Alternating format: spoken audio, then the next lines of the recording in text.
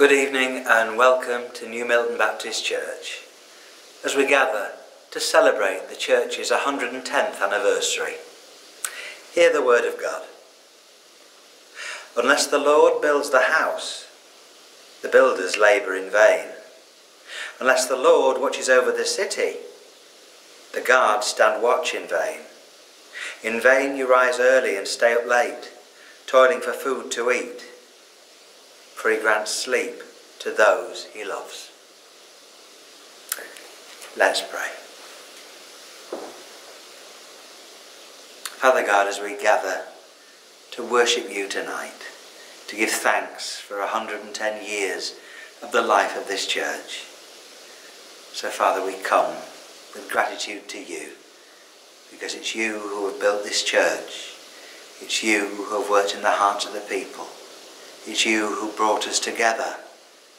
And as we come, so we give you our thanks and our praise, as we come together in and through Jesus. Jesus, God made flesh, in whom we have salvation, in whom we have entrance to heaven, in whom we have a new and living way back to you.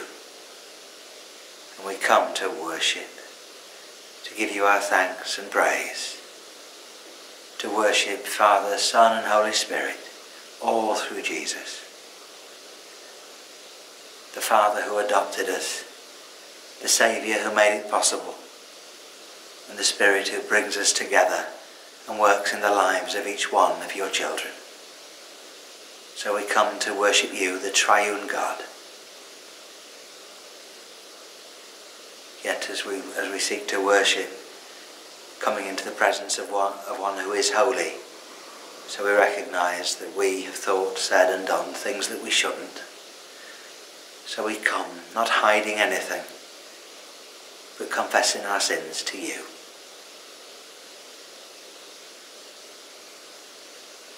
Confessing the wrong things that we've said, done and thought. Confessing the things that we should have done but didn't. So we bring to you our failures, our slips and falls.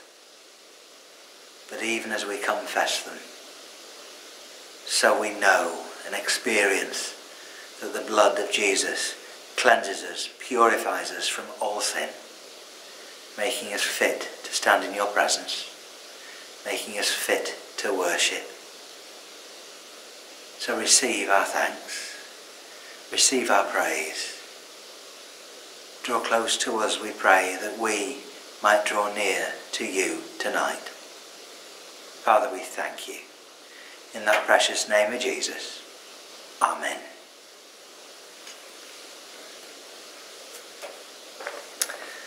Well, being our anniversary service, I'm taking a break from Ephesians for a week, and the reading that we're going to take tonight is from Matthew chapter 16, reading verses 13 to 19. So hear the word of God. When Jesus came to the region of Caesarea Philippi, he asked his disciples, "Who do people say that the Son of Man is?" They replied, "Some say John the Baptist, others say Elijah, and still others, Jeremiah or one of the prophets." "But what about you?" he asked. "Who do you say that I am?" Simon Peter answered him, "You are the Messiah, the Son of the living God." Jesus replied, "Blessed are you, Simon, son of Jonah, for this was not revealed to you by flesh and blood, but by my Father in heaven. And I tell you that you are Peter, and on this rock I will build my church, and the gates of Hades will not overcome it." May God bless his word to us tonight. Let's pray. Father God, we praise you for that word, the history of that encounter with Jesus and his disciples in the region of Caesarea Philippi. Peter confessed who Jesus is, the Messiah, the Son of the living God. And we come, confessing the same, inviting you to speak into our lives, to reveal to us what we need to hear tonight. Come, Holy Spirit, we pray. Have free reign in our lives and among us, that we might be drawn ever closer to you. In Jesus' name, amen.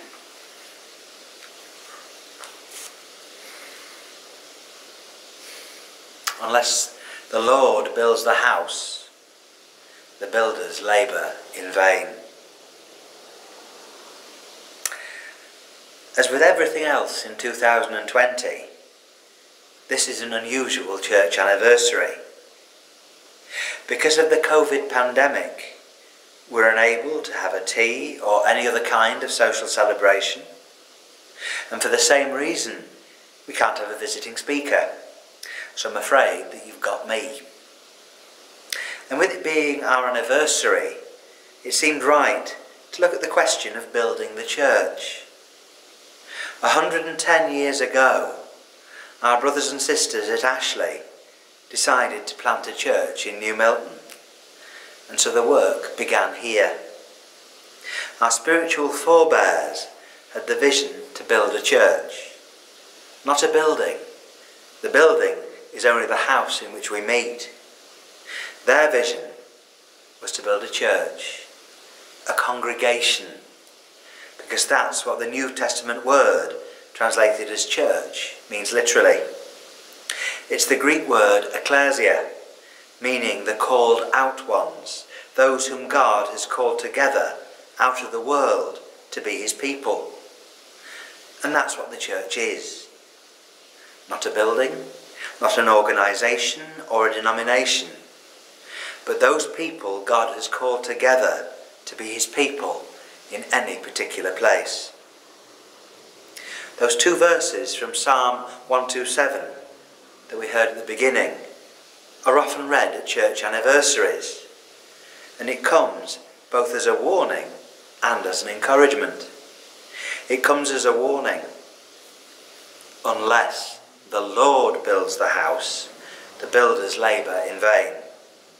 This psalm was written by Solomon, the son of King David. And as we know, Solomon knew all about building, because he was the one who was called to build the first temple in Jerusalem. Unless the Lord builds the house, unless God is in the project, our plans will come to nothing. David, Solomon's father, desired to build a temple, but God forbade him. The building of the temple had to wait for Solomon. And then with the coming of Jesus, a physical temple was no longer required. The temple in Jerusalem had been the place of sacrifice, where animals were slaughtered as offerings for sin. With the coming of Jesus and his self-sacrifice on the cross, his death, followed by his resurrection, made full and final atonement for sin, for all human sin. So the temple was no longer needed. Jesus was building something greater. But unless the Lord builds the house, those that seek to build it labour in vain. Jesus is building his church, the gathering of his people, those whose sins have been forgiven, those who have been called out of the world to be his people.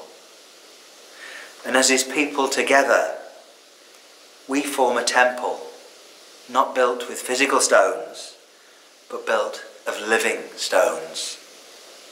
The sacrifice for sins has been made. Jesus has offered himself for our forgiveness, to reconcile us to God. And he calls us together to build with him.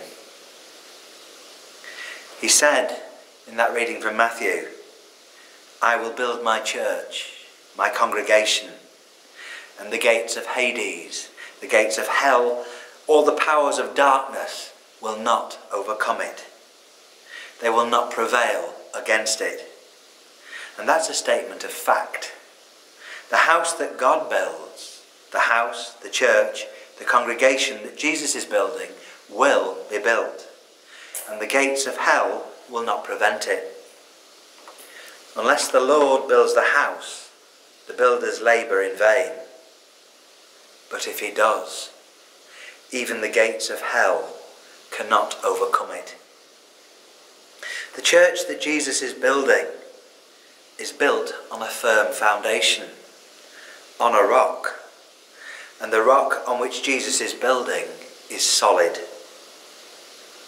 Contrary to what some people say, that rock isn't Peter. When Jesus said this, Peter was the least rock-like character you could imagine. When Jesus named him, as he was then, it was a joke. But in calling him Peter, it looked forward to what God was going to do in Peter's life. And that was based on the rock that Jesus spoke about in Matthew 16. I tell you, you are Peter, and on this rock I will build my church. As Luther and the Reformers pointed out, the rock, this rock, was not Peter himself. Jesus was speaking directly to Peter. He didn't say, you are Peter, and on you I will build my church. What he did say was, you are Peter, and on this rock I will build my church. The rock that Jesus was talking about was what Peter said. And this is the rock-solid foundation of the church and the lives of God's people. So what did Peter say? You are the Messiah, the Christ, God's anointed deliverer. You are the Messiah, the Son of the living God. Peter recognized the true identity of Jesus, and this recognition has huge ramifications for us. Jesus is the Messiah. He is God's anointed deliverer, promised and prophesied throughout the Old Testament. This meant that Jesus is the one that Isaiah called Wonderful, Counselor, Mighty God, Father of Eternity, Prince of Peace. That's in Isaiah 9. He was so much more than a prophet. He's the one, as Isaiah said, is the mighty God. Jesus is God made flesh. God with us, Emmanuel. All the prophecies of the Messiah were fulfilled in Jesus. Again, Isaiah prophesied that Jesus, the Messiah, would be pierced for our transgressions, crushed for our iniquities. The punishment that brought us peace was on him, and by his wounds we are healed. Peter recognized this, and these prophecies and many more were fulfilled in Jesus. He was pierced on the cross by the nails, by the thorns, and by the spear. And this was for our transgressions, for your sins and mine. He was crushed for our iniquities. Jesus, Emmanuel, God with us, was killed for you and for me. He made himself the offering for our sins. He paid the penalties that we earned when we transgressed God's law of love. The punishment, the horrors of the cross that he chose to endure for us, bring us peace. Peace with God. His sufferings make us whole, and by his wounds we are healed. And all this was fulfilled for us in Jesus. Peter's confession of faith, you are the Messiah, the Son of the living God, was momentous. Peter recognized Jesus for who he is, God the Saviour. And Jesus not only accepted what Peter said, he replied, Blessed are you, Simon, son of Jonah, for this was not revealed to you by flesh and blood, but by my Father in heaven. This was revealed to him by God. It was not his own idea, This recognition of Jesus for who he is the foundation, the rock on which Jesus would build his church. This recognition of who Jesus is the solid foundation of the Christian faith. And this recognition is what makes us Christians. The recognition of Jesus for who he is means that we have to act on it.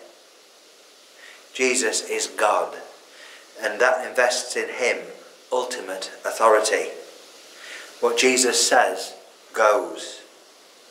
As he said of himself, the Son of Man, and that's his favourite title for himself, the Son of Man did not come to be served, but to serve, and to give his life as a ransom for many.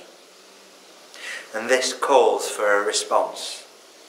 When we recognise Jesus for who he is, that he gave his life for us, for our ransom, for our transgressions and sins, we can't just let that go. It demands a response. Well, that response can be to choose to ignore or reject him, to spurn his self-sacrifice for you and for me, and in doing so we'll bear the consequences of doing that. Or we can choose to give him his rightful place in our lives as Lord and God, as Saviour and King. We can accept the gift of forgiveness and life, which is what his suffering brought for us. And we can enter into the healing and the peace that he offers. The fact that Jesus is the Messiah, the Son of the living God, the one who is wonderful, the one who is Counselor, Mighty God, the one who is Father of eternity and Prince of Peace, is the rock-solid foundation of the Christian faith and the Church of Jesus Christ.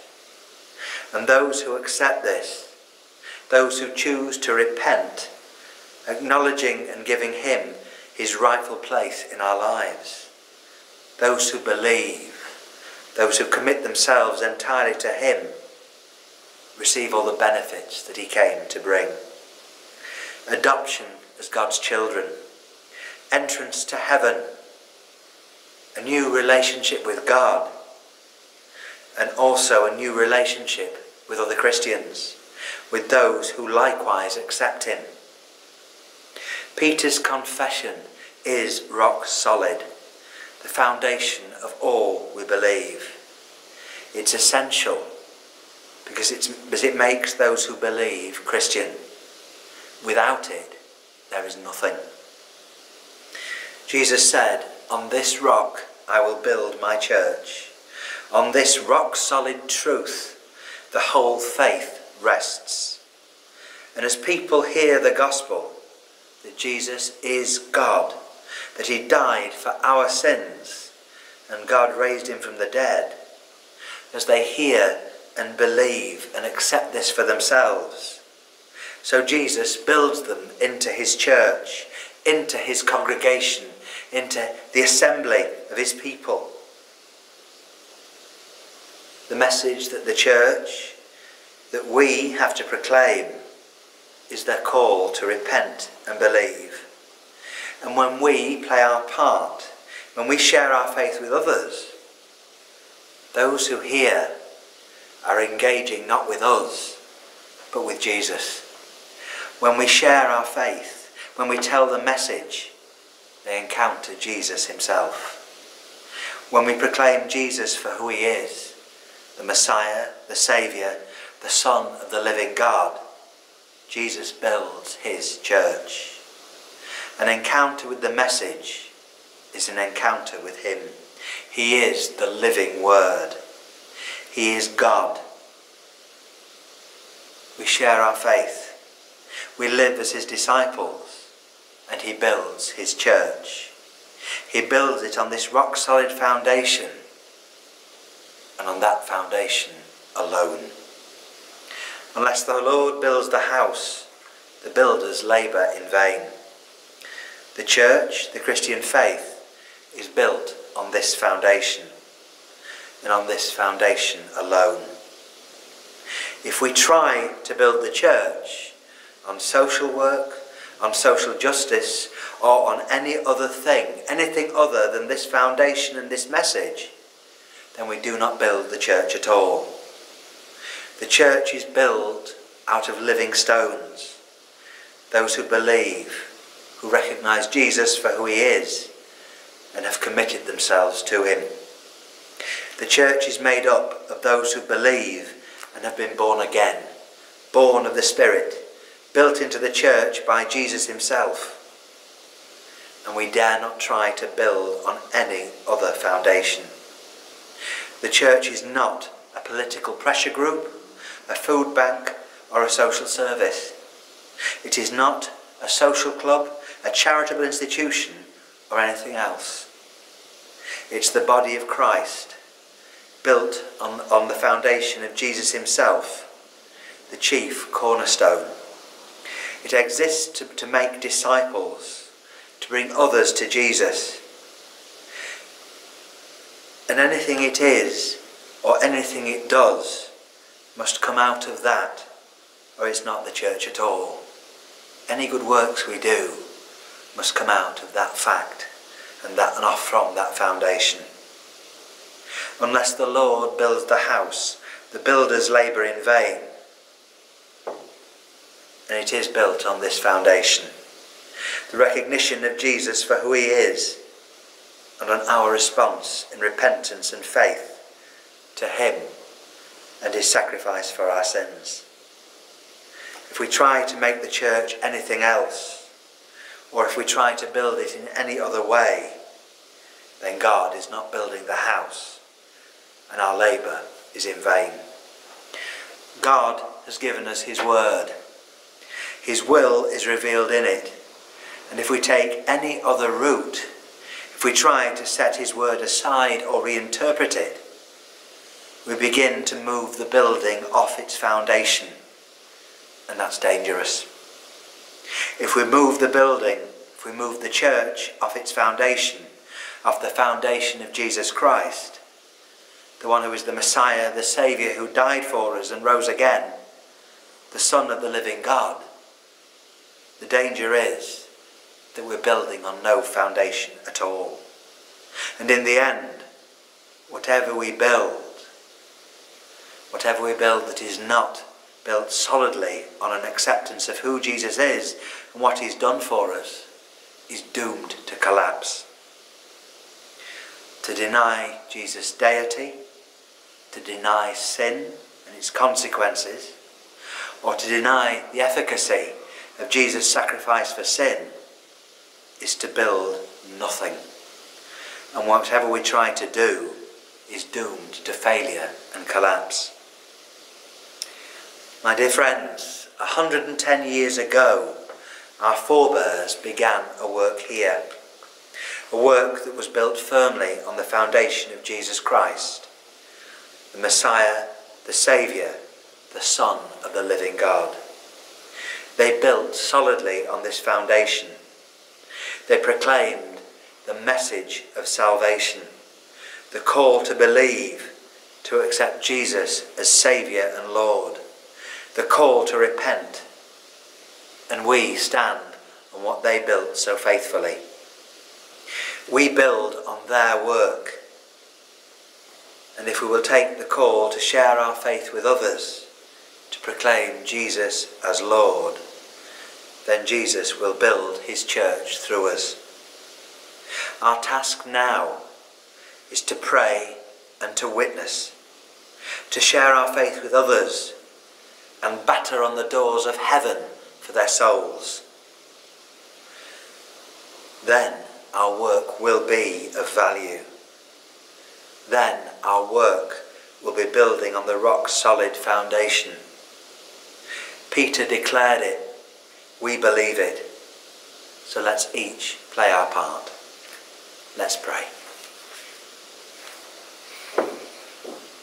Father God, we thank you. We thank you for your word. We thank you for Jesus. Jesus, who is the Messiah, the Son of the living God. Jesus, who gave himself on the cross for our sins, who allowed his body to be broken and his blood shed, that we might be forgiven, that our sins might be atoned for, that we might be put right with you. And Father, we come with such gratitude to you, for we deserve nothing from you, yet you have chosen to give us everything, simply because we have believed and received. And so, Father, we commit ourselves to you afresh. We commit ourselves to you, our Saviour God, to live and to serve you and you alone. Father, we ask you to build your church through us, and we ask it in that precious and wonderful name of Jesus. Amen.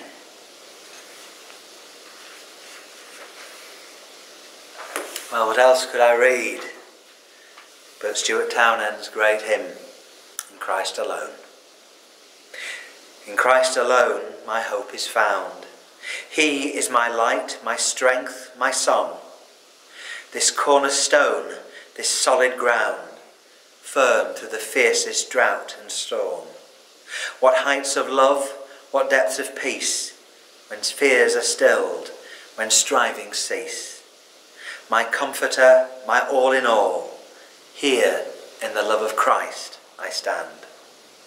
In Christ alone, who took on flesh, fullness of God in helpless babe, this gift of love and righteousness, scorned by the ones he came to save.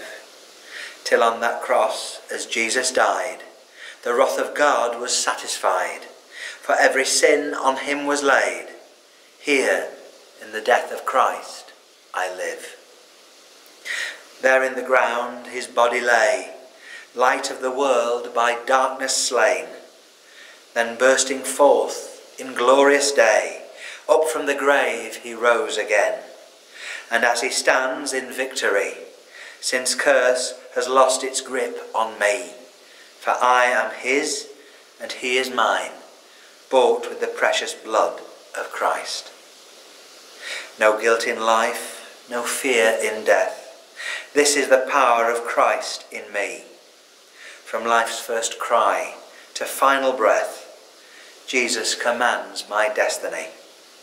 No power of hell, no scheme of man can ever pluck me from his hand, till he returns or calls me home. Here in the power of Christ I'll stand. Amen. And I trust you stand on that firm foundation too. Now we're going to bring our prayers for others, and we begin by praying for our church. So let's pray. Father God, as we come to you on this church anniversary, so we come to you to give thanks to you for 110 years of this church in this place. 110 years of the gospel being preached. 110 years of your faithfulness to us. And we praise you for your faithfulness. We thank you that you brought this church into being. And we ask, Father, that you would keep this church faithful. Faithful to your message, faithful to you, faithful to your word. Faithful and standing and building on the confession that Peter made. That Jesus is the Messiah, God the Saviour, who gave himself for us and is building his church on that foundation. Father, we pray for this church in the coming months and years during this COVID lockdown, or at least the restrictions. Father, we pray that you would keep us faithful to you, that you'd keep us together, and that you would use us. Please use us to spread your gospel. Put us in places where we can share our faith with others, with our friends, with our family, with our neighbours, with those who we meet. We might point them to you, the living God, and Jesus our Saviour. Father, we ask that you would breathe your Spirit into us afresh, that you would revive this church, revive the work here, that we might be used to bring many to salvation, to point many to you. Father, please work in the lives of each and every one of us, that we might be your faithful people, that we might be faithful disciples living up to our confession of faith. Father, we pray for this church and its future. And we pray especially for the children, the young people, that they might hear the truth about Jesus. That as they hear, they might be drawn to you. That they would see in us the reality of Jesus Christ. That they might be pointed to you and receive him for themselves. And Father, we pray for the church throughout this United Kingdom. We pray, Father, for each and every church that names the name of Jesus. We pray especially for those that are moving off the foundation, those who are taking a more liberal view of the word, those who are giving up on the gospel and preaching a false gospel. Father, we ask that you would bring them to repentance. And if any of us are slipping, Father, we pray that you would bring us to repentance, that we might come back to the truth, that we might preach the gospel in its fullness, that we might see churches revived and people coming to salvation. Father, revive your church throughout this land, that the people of this country who need to hear about Jesus may be given the opportunity to respond. Please, Lord Jesus, build your church in this land. And Father, we pray for other matters further afield. And in the face of the COVID virus, in the face of the civil wars in Syria, in Nigeria, in different parts of the world which are at war. So Father, we pray for all those who have been forced to refugee, those who are living in refugee camps, those who are seeking refuge from persecution, who are seeking refuge from war. Father, we pray for them. We pray, Father, that they might find with your people the truth about Jesus, that we might open our hearts and open our wallets, that we might welcome those who need to hear about Jesus, those who are suffering, that we might help them, that we might provide shelter, that we might meet their needs, and in doing so, Father, point them to you. Father, we pray for all those charities, all those who are working among the refugees and the poor, all those charities that are working for all different good causes, but have lost money because of the COVID pandemic. Father, we pray that you would wake us up, that we might open our wallets and purses to those who need it, that we might put our money where our mouth is, and not just believe rightly, but live rightly, that we might serve you with all that we are. And so, Father, we bring to you all our needs, all our concerns.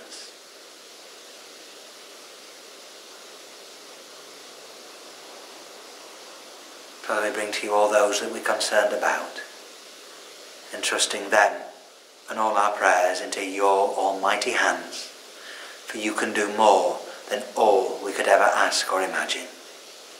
So receive our thanks and our praise in that precious name of Jesus. Amen. And let's draw all our prayers together as we say the Lord's Prayer. Our Father, who art in heaven, hallowed be thy name. Thy kingdom come, thy will be done, on earth as it is in heaven. Give us this day our daily bread, and forgive us our trespasses, as we forgive those who trespass against us. And lead us not into temptation, but deliver us from evil. For thine is the kingdom, the power and the glory, forever and ever. Amen. And now a blessing from Romans 15. May the God of hope fill you with all joy and peace as you trust in him, so that you may overflow with hope by the power of the Holy Spirit. Amen, and God bless you.